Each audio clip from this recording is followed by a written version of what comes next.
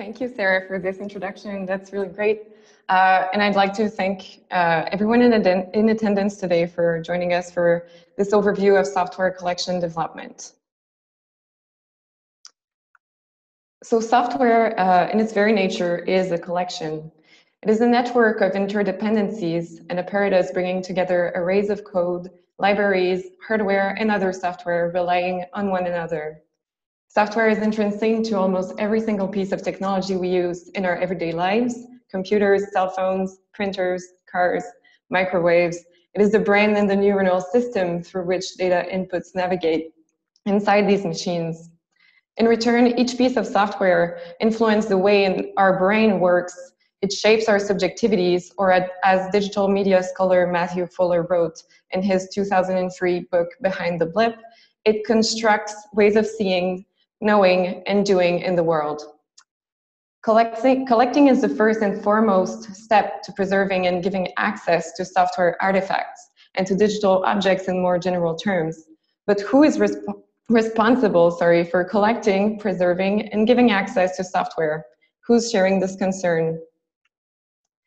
Despite the correlative nature of software and digital archives preservation, very few repositories have the necessary resources to integrate software into their collections.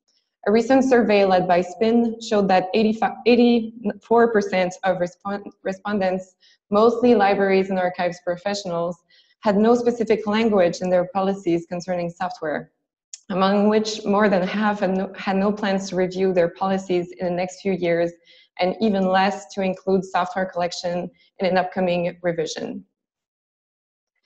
By using the expression software collecting and software collections development, we are here referring to the function of establishing policies and procedures for selecting and acquiring software materials that are grouped under unifying characteristics, whether they be subjects, formats, creators, time periods, and others. So before considering our contemporary era, I wanted to take a look back at the recent period of interest in software collections.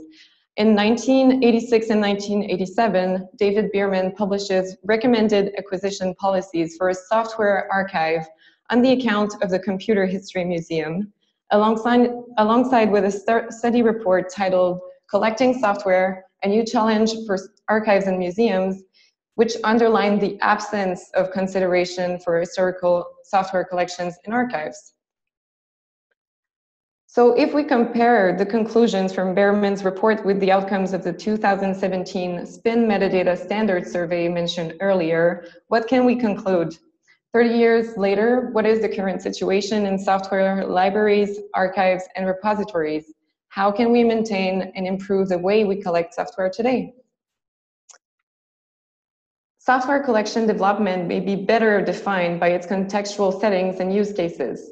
Characteristics such as collecting policies, scope and content, and format can be looked over to identify possible collecting profiles.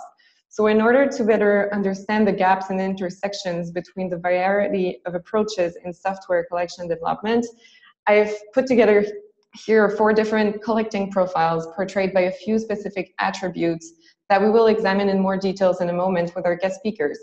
But keep in mind that these are theoretical profiles and are most likely to be found in hybridal forms in practice. So our first profile is called systematic collections. This profile designates collections for which software is acquired and preserved as a utility for digital preservation. For these organizations, the development of a software collection acts as a way to preserve and give access to digital contents that are part of the institution's records, libraries, and archives. Since no single institution can possibly collect all the software titles needed to render and access the digital objects in its collection, present and future, we might think of systematic software collections in terms of thematic documentation strategy. In other words, architecture organizations can focus on collecting computer-aided design software such as Formzy, AutoCAD, and Softimage, but also on office and productivity software, which are in use during the development of an architectural project. For software that is used as a utility or for documentary purposes, we can presume that only executable code will be collected, since the software is mainly preserved for its technical capabilities and visual qualities. Our second profile, historical software collections, host institutions such as the Computer History Museum, the Living Computer Museum and Labs, and the Media Archaeology Lab that collects software as a cultural and historical artifact in itself. Popularity, technical innovation, and visual qualities can be considered as valid assessment criteria for this collecting profile, in addition to cultural significance in the dynamic history of the personal computer.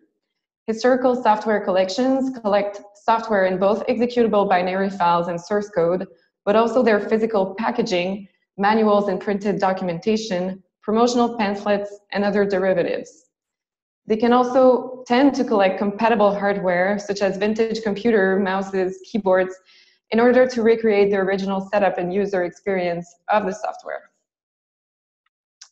Our third profile points out to the art institutions and galleries that collect software as an artwork either in itself or as a component of a larger software-dependent artwork. From the dematerialization of the artwork in conceptual and performative arts to the integration of new digital and time-based media, the evolution of artwork changes the needs for preservation methods.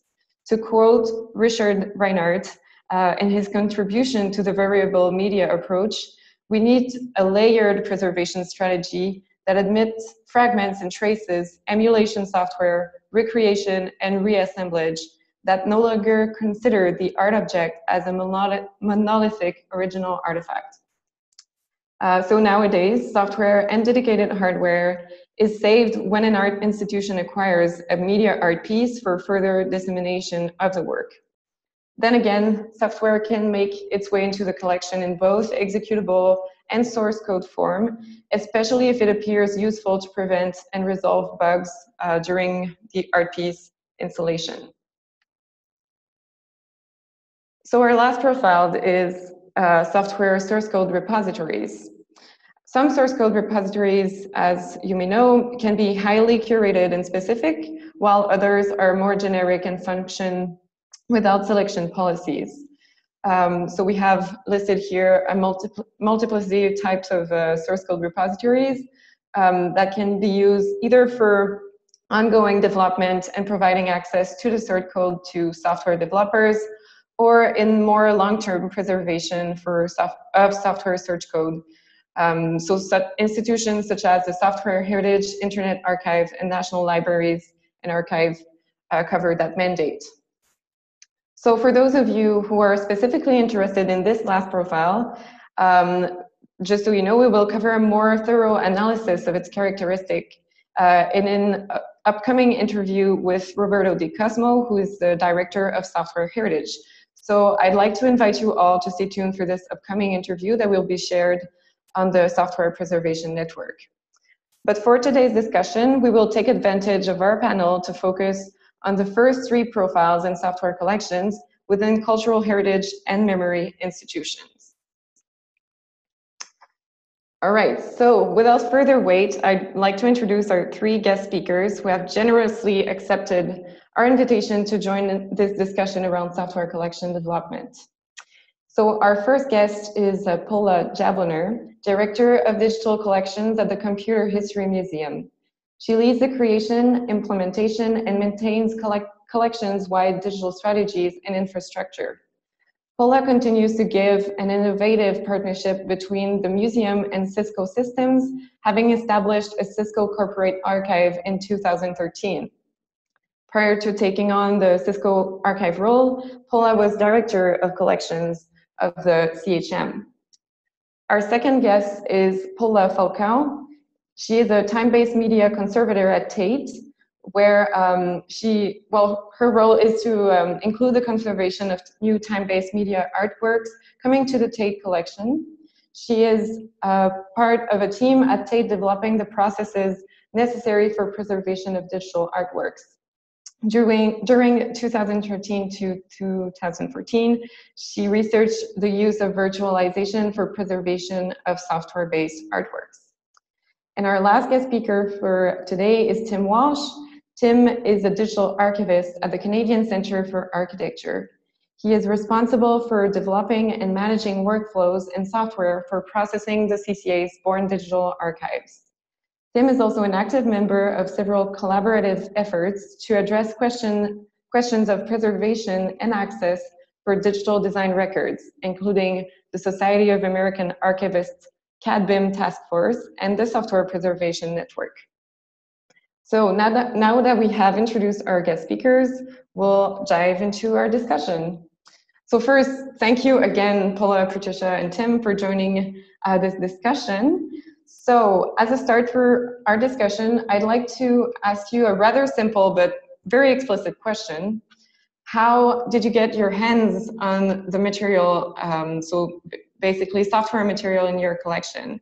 So if each of you could map out your acquisition process and your relationships with donors, loaners, sellers, and or manufacturers, that would be a good start for a discussion. So maybe we could start with you, Paula. So if you could describe maybe the Computer History Museum's software acquisition policies and process, and describe a little bit how you acquired the material in the collection. That would be great.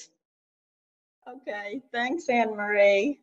So the museum has been collecting software since the 1980s, but it's been relatively haphazard back in that time. We were actually located in Boston at that time.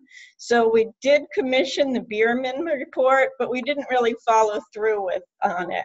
And then the whole collection, so when I say haphazard, I mean, it's like we really concentrated on hardware. And if some software came along with it, we said groovy and we took it, but it wasn't like really proactive. Then the whole collection moved out to California in the mid to late 90s. And at that point, the museum became more focused on software, not just hardware. And they also started collecting a lot more archival documentation material as well. And it's really, at that point, it was still reactive recollecting. So we really just had a website and people put in tickets, inquiries on the website, and we take it or not take it. And then about 2 years ago, we started a Center for Software History. And so at that point, we became much more proactive. We still do the reactive collection, but at that point we really started to pound the pavement. We have 2 curators that go out and really target how we collect and thinking more broadly.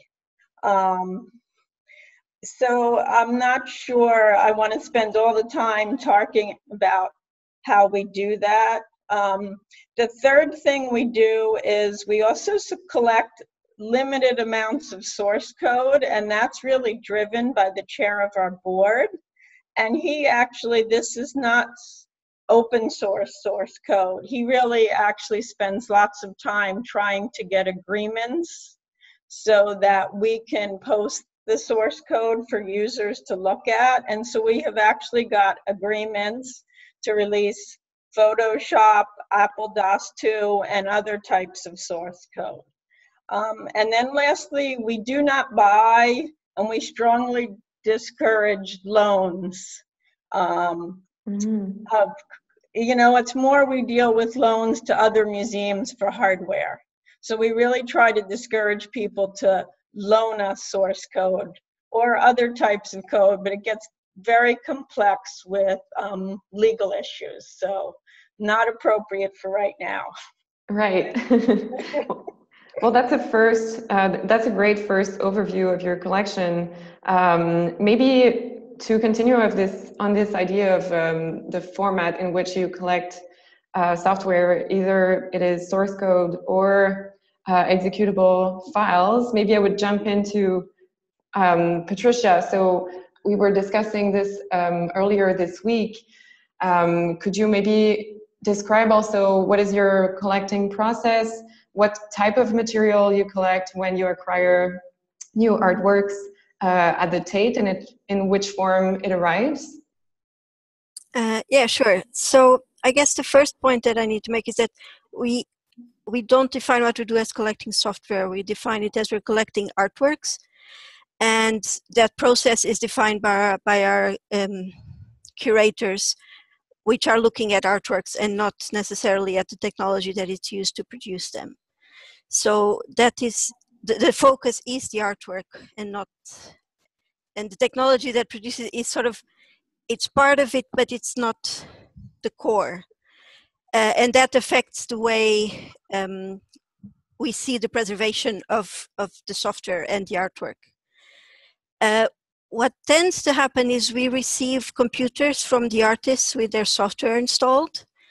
And there is a big moment of a very important conversation that we have at that stage where we have agreed to receive the work into the collection, which is where we try to understand how relevant is that specific software for an artwork, and how does it influence the meaning of the artwork, and how important is that technology for the artist. And so in some cases we don't have any specific one in the collection, but the code and the software is the artwork, but like you say before, in some cases the software is a means to achieving an end. And so the artist is quite happy to say, no, you don't need that piece of software, you can use something else. And then there is this tension, we were just talking about this earlier today, there's this tension between displaying an artwork and allowing the public to experience it, but also this very interesting production history that if you look at something like a painting, you can come back 20 years later and analyze it and see what the materials were, while with software, if you don't preserve the software as well, then you might lose an important part of that history. But on the other hand, you cannot be tied down to the software if that means that you then can show the artwork. And in terms of our acquisition process, we would usually, for a software-based artwork, we tend to work directly with the artists. We tend, actually an important point is our collection at the moment is 10 artworks. So it's a very small fraction of the overall Tate collection, or even our time-based media collection, which includes video and film and slides. So software is a tiny bit of the collection that takes a huge amount of our time in comparison. So we would want to define what the software is. We also have a very strong component of hardware. So some of our works are installations where you have one of the examples that will be on show in Montreal in a couple of weeks is, for instance, Subtitle Public by Raphael Lozano-Hammer, where you have a system of cameras and a network of computers and projectors. And so we do need to have this connection between the hardware and all the peripherals. That means sometimes some limitations in terms of what we can do for preservation as well. But that is something we define at acquisition. But because they're all different artworks and all different materials, technologies, these solutions need to be specified for each artwork. We have been developing some best practices recently. So we would, at that point of acquisition, we would create these images for the computers that the artist supplies. We would collect any executables. We would also try we would also want to have the source code if it's available and sensible. And we would also consider purchasing other software that we may need to access the artwork. So for instance, we have some Flash animations, and for that we actually got a director version to be able to analyze those. Mm-hmm. Yeah, that's really interesting, this question of what you're actually collecting when you collect software or artworks. And we'll go back to that in the next question. But before jumping into this next question, Tim, if you could give us an overview of your situation at the CCA. So with Oliver, with the AIA software collection. So how did you get your hands on that? And do you have a clear acquisition process and policies right now? How is that going? Sure, thanks. Yeah, I'm going to talk about that. We're also collecting software a few other ways, so I think I'll try to give a sort of higher level understanding of that as well. So one of the ways that we're collecting software at the CCA is through partnerships. That is certainly what the AIA project qualifies as. So essentially going around to the community of other people dealing with design records and finding who has software collections but doesn't necessarily have the capability to sort of disk image and preserve them, and working in tandem so that we can, as a community, start building software collections that are useful across our institutions. That is definitely a new thing for us. It raised all sorts of interesting questions. Anne-Marie and I had lots of conversations with our copyright officer about where our stance was in terms of fair dealing in software, which I know we're going to explore in a future webinar, so I'll leave that there for now. But that's one avenue that's been very productive. The AIA Oliver Witt Software Collection is comprised of software that was sent to the AIA for review in the 1980s and 1990s, and then kept in a closet. The nice thing is it comes in its original packaging with original manuals, hardware keys when they're there, which is really pretty wonderful for a collection like that. We're also collecting software through two other avenues. So one is from donors. So in our library collection, for instance, CD-ROMs often come with their own software dependencies, particularly for projects from sort of the early days of the web where people wanted to do browser-based projects, but streaming video wasn't really an option. Burning it to a CD with the kind of software dependencies was not uncommon. In the archives, donors often are giving us media from a closet for projects from the 80s and 90s. So, you know, whether it's a PC or a stack of floppy disks, CDs, that sort of thing. And those sometimes include software as well. That can sometimes bring a challenge too. You know, that we either have to wrap that software into the deed of gift or figure out our policy on when we will integrate that into our software collection and when we will not. And in at least one case, a donor of a rather large archive also donated the hardware necessary to run the files.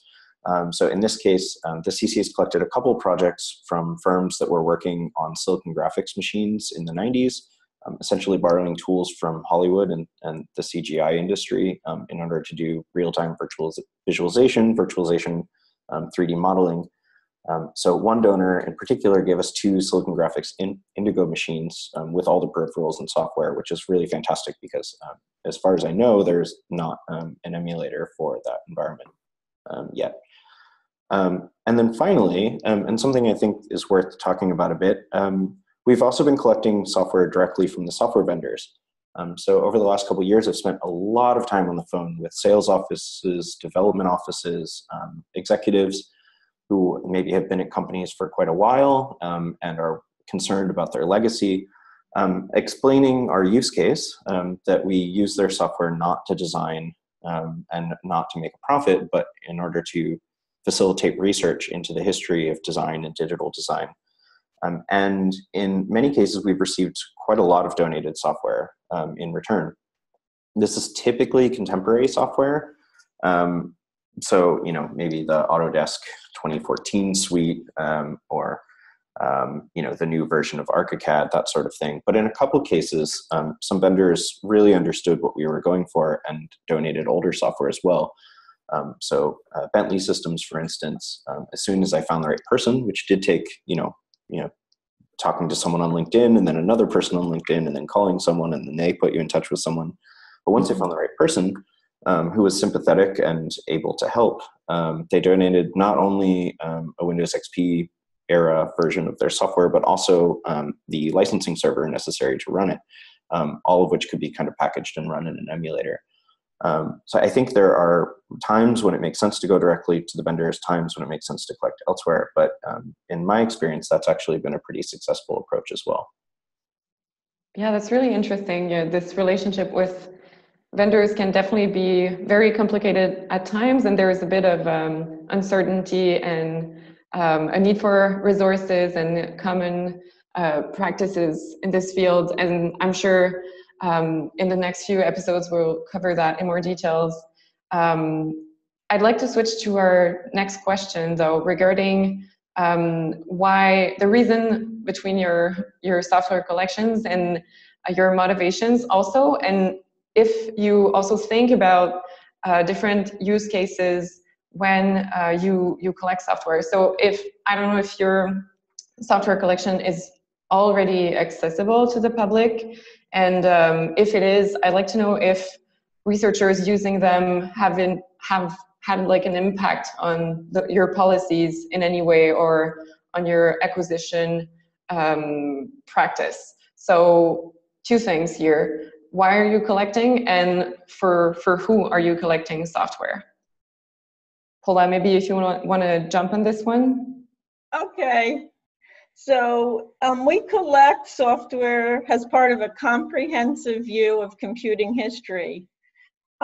We feel our diversity in collecting allows us to tell more comprehensive stories and provide a wealth of materials for researchers, including internally, to truly understand and research the software explosion, but more broadly, really the revolution in computing and information technology. And that's why our mandate is not just software. Like I said, we collect all kinds of hardware, including large mainframe computers, archival materials. We actually have almost 1,000 oral histories recorded now as well, with a certain amount of them from, of course, programmers and people in the software industry. We collect all kinds of historic audio-visual materials, and then, of course, the software. And so if you want to talk about proactive collecting, now that we have the Center for Software History, we've done a lot of work around the Xerox Alto computer, because we want to collect that. So if you don't know, the Alto is from the mid-1970s, and it was developed out here by Xerox Lab. And I'm not going to go into detail, but most of the features you use on your current computer came out of the Xerox Alto back in the 70s. So we use a lot of this content internally. So we have a lecture series, and the curators write things up. So the Alto really was a major push for us to document the birth of the modern PC in some ways, or at least the software of the modern PC. And we're even actually talking now about doing a very small sort of documentary film on it. We've gotten original programmers to come in, and we've filmed them working on a restored Alto. Actually an original Alto from the 70s that we've restored, and it's quite a complicated process. But to use some of that footage talking about why they chose, so cut and paste comes from the Alto, essentially, you know, how did they design for that? Why did they design for that? And then we really just are trying to get, unlike, let's say, computer, you know, artworks, we just want a comprehensive collection of software in all its forms. We actually, our earliest software is from 1953. But we feel it's important that we collect some of the earliest software, and that's actually paper tape from MIT's Whirlwind computer. We actually are contemplating a project internally to try to read, well, it's easy to read the tape. It's unclear how you figure out what is actually on the tape once you've read it. At least we have a software curator that can read it. I, of course, have no idea what he really does. And so I think currently our heaviest users are ourselves. we think about 50,000 software titles. About 9,000 of them are actually on our collections catalog online. And we're really working with the center to encourage more research into that collection. Mm-hmm. And over the last year or two, we have gotten much more interest from others. Certainly media studies people have started looking at the collection. We have actually some legal prior art research into the collection. And we've certainly we actually have provided access to some of the software to others based on whether we feel we can under fair use guidelines. So our expectation is we'll get a lot more users in the future, but it's just growing right now. Right, it's underway, let's say. Yes. You are the main users, but also more and more you see interest coming from the outside world. Yes, every year I've been here, it's grown. That's fascinating. Well, thank you, Paula. I'd like to switch now to Patricia. If you'd like to talk a little bit about users of the software that you collect. I can imagine that mainly that designates viewers into the gallery, but maybe you can give us a little bit more information about that. Yeah, so definitely the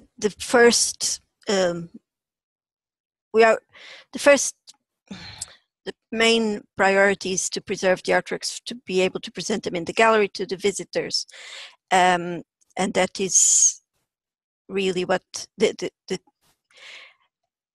what we want to achieve. But the other side of that is that we also produce really thorough documentation of all these works.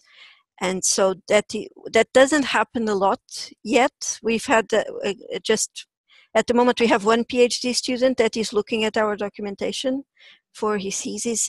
But I see that as something that as curators, and particularly art curators, of course, start to be interested in the history of these works. That will also be a part of it, and we are sort of documenting these works with that in mind as well. Mm-hmm. And so in relation to that, Tim, maybe you could also talk about the use cases at the CCA, since the project is currently under development, so it's in processing phase. What can you project? Are you trying to project what potential users could want from the collection? How are you integrating that into the way you process the material? Right. For the AIA software collection, I mean, it's largely, like you said, Anne-Marie, towards the beginning, it's largely seen as sort of a utility for us. I think there's a lot of interesting scholarship that could happen on this software that was, not the market winners, that looked at alternate ways of designing, alternate types of interfaces, that sort of thing. But primarily, we're collecting this material because we collect computer-aided design, 3D modeling files, which are highly software dependent and sort of notoriously tricky from a preservation and access perspective. And the easiest way, or perhaps in some ways the best way, at least in some cases, to facilitate access to this material is to serve it up in its original software, or similar software that can render the files accurately.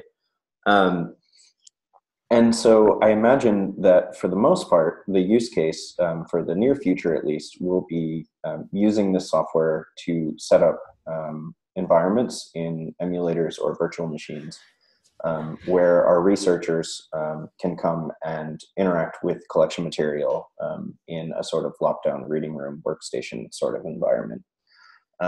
In many ways, we're sort of bound to that sort of arrangement for the moment due to our donor agreements. We found that donating digital files, especially high fidelity 3D models and building information models, which are almost essentially a virtual representation of a building, is not a thing that architects are used to doing yet. And so there was a lot of trepidation. And so ensuring that access happened locally and under similar circumstances to how we provide access to our physical collection, went a long way to soothe people and make them feel better about donating their material.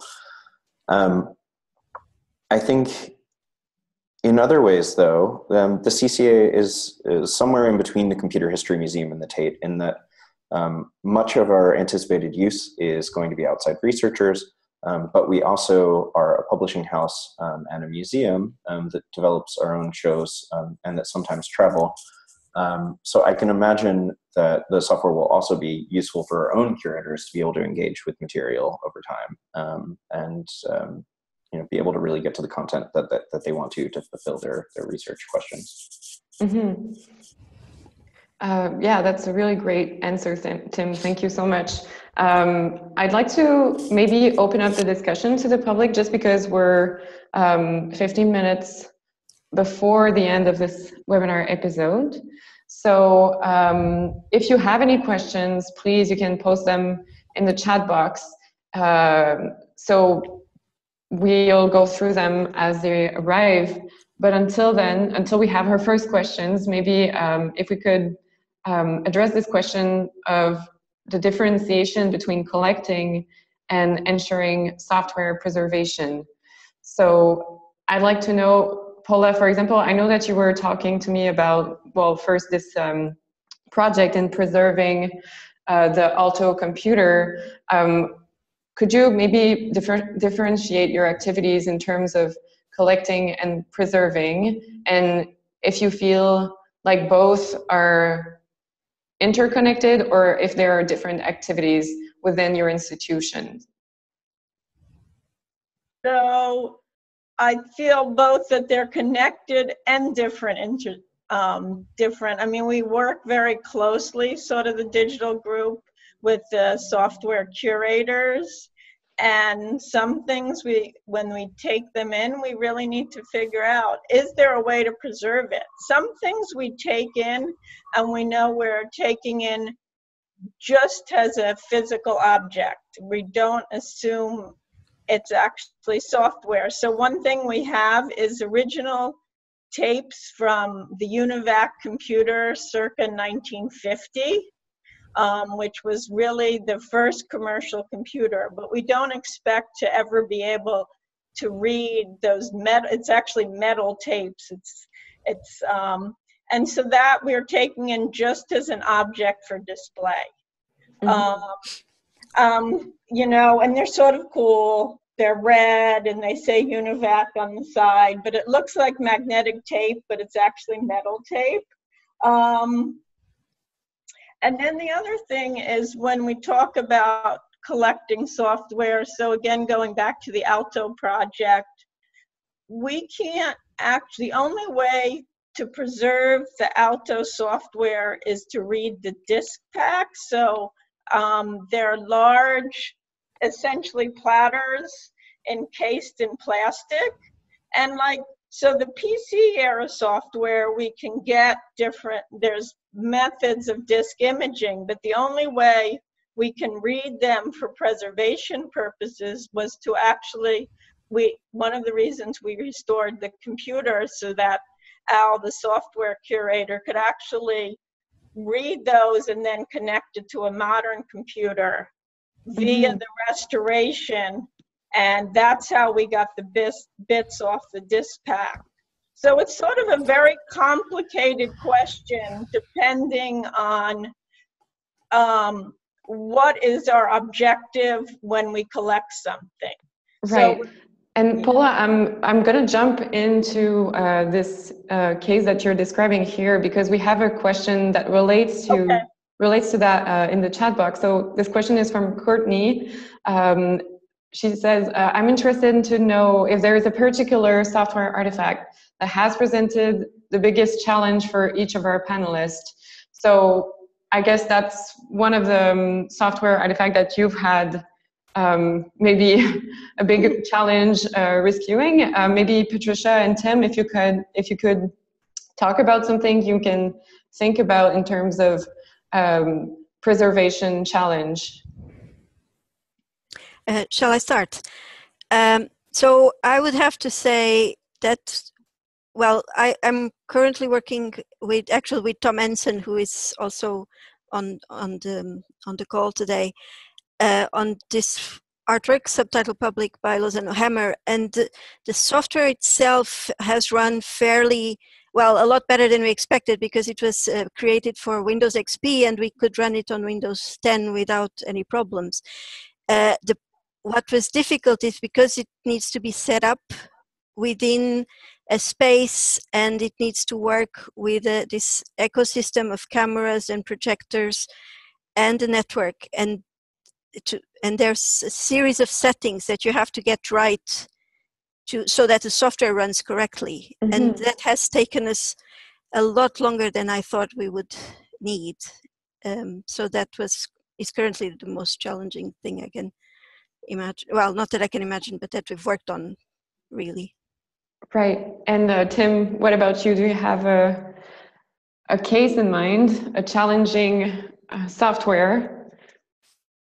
Yeah, I think in some ways, most computer-aided design and BIM, building information modeling software, is quite challenging in that it's a highly competitive market. In many ways, this software is kind of sold like used cars. Like there's no posted price, but it's going to cost you a lot, and you're going to have to negotiate with someone. And the vendors rely on a model of forcing everyone to upgrade every 6 months or a year, which is why there's not much market incentive for them to provide good backwards compatibility with older file format versions. But that's resulted in a number of other phenomena too that make preservation difficult. So one of those is that many of these software platforms will only run, even with a valid license or serial number, if there's a hardware key also plugged into the computer, which most of the time these days is a USB thumbstick that has to be plugged into the PC tower, but has come in other forms like parallel port sticks, that sort of thing. That can prove to be a real challenge when you want to go then run that software in an emulator where there is no physical machine to plug those dongles into. Mm-hmm. It opens up all sorts of questions about DRM and whatever. Jason, thank you.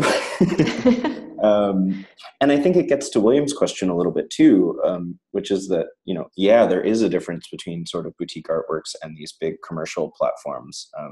So one way of protecting their profit motive, or their profit interest, now is that all of the CAD software vendors are basically moving to cloud subscription-based services, which is going to make preservation a really big challenge moving forward. And I'm so glad to see momentum through webinar series like these, because I think that's how we're going to be able to tackle these things. It's just, big communities of engaged professionals working on it and caring about it. But yeah, it's not getting any easier. In fact, it's getting quite a lot harder. Mm-hmm. And I'm going to jump in the last thing you said, Tim, regarding this movement from physical media to, for example, using the cloud for distributing software. We have a question from William in the chat box, who mentions that in the opening slides, there was a lot of images of software disks. He wonders how the move on online delivery will change the collecting policy and practices, and concludes by saying, I imagine differences between large commercial systems like CAD and BIM versus boutique artwork, sorry. So what do you think about this? How do you think that can have an impact on collecting policies and practices? Just to say that the idea of boutique artwork, software artwork, there's some of those, but there's artists that are using any sort of software. So we do have one work that uses Quest 3D or in game engines. So the idea of boutique is true maybe up until, it depends a lot on the artist. So we are quite worried with the idea with software that and we don't know exactly what we can do for software where you have I'm sorry, I'm missing the word. From software where you have, for example, subscriptions. Yeah, exactly. Okay. Sorry, that's the word I wanted. No, that's perfectly fine. That's I can totally see the challenge coming from that. And Paula, Tim, how would you react to that? Do you feel comfortable kind of addressing this question of subscription licenses and using the cloud for distributing software in your collecting policy, or is that kind of a gray area right now?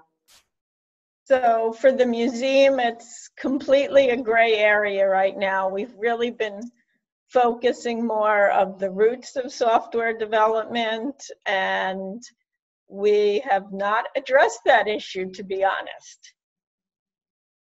Mm-hmm. Yeah, I mean, for us, well, we really build up a digital preservation program and now starting to build up a software preservation program through consciously trying to collect things from the 80s and 90s before they disappeared. So our effort has been largely backwards facing up to this point.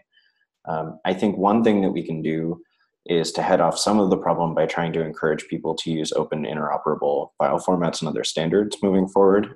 But clearly that's not going to be enough. And creative types like designers are always going to resist that, because if they want to do cutting edge parametric stuff or something, that's not really going to work.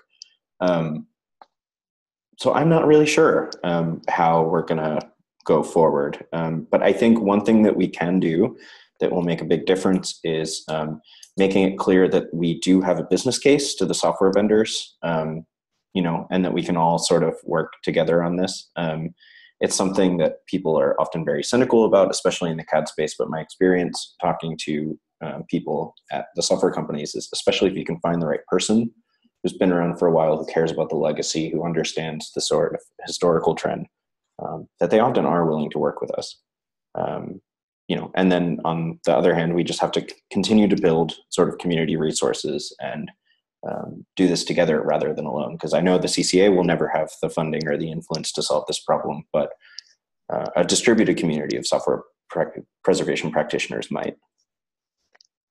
Yeah, that's a really great closing note, in fact, Tim. I think I would like to wrap up on this. So I know that we have a few questions left in the chat box, but unfortunately, we're going to lack some time, so I'll have to conclude for today. So I'd like to thank you, Patricia, Paula, and Tim, for participating in this discussion. It was really resourceful. And also I'd like to give a very warm thanks to Jessica, Elizabeth, and Andy from the Software Preservation Network, and to Sarah and Paul from the DPC for being so supportive through the elaboration of this event in software preservation. So I don't know if either Sarah or Jessica, you would like to wrap up this episode and maybe give a few words for the next one. Yeah, sure. Thank you so much, Anne-Marie, and thank you so much, Patricia and Paula and Tim. Wow, that was awesome. Huge round of applause to our guests and our research lead and facilitator.